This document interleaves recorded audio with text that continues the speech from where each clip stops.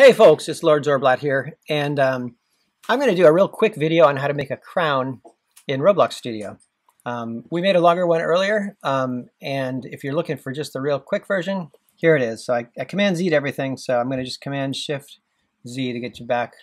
So let's see, does this work? To click on it, Command Shift Z.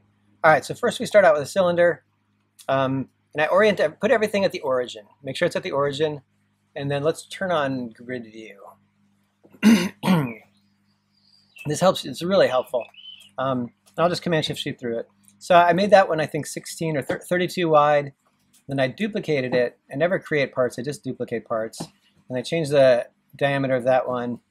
I messed around with it a little bit. And then I created this ball. That ball is going to be then I changed it to a cylinder. That's going to cut the, the cutouts in the crown. And then I made a spinner so I could rotate and I hid the spinner. You don't need to see the spinner. Spinner so you can rotate the cutout. And then I did a little sizing where I figured out, you know, if it's that size, I can fit exactly 10 of them if I rotate by 30 degrees. Kind of a trial and error thing. And then, boom, I turned them into negatives. I turned the inner part of the crown and the balls into negatives, or the cutouts into negatives.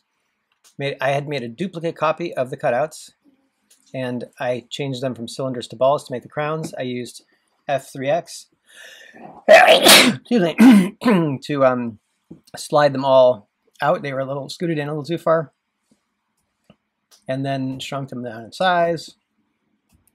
And I think I welded them, and then I shrunk the whole crown so it would fit. Excuse me, it fit already pro. I took off some of his hair, and look at that wonderful crown. And I'm not that good at making accessories that you put on your body yet, but we'll make a video about that. So there we have it, made a crown. This will be a good thumbnail. Please like and subscribe. And if you have a video about an accessory or no, please make a video and leave it in the comments below. There you go.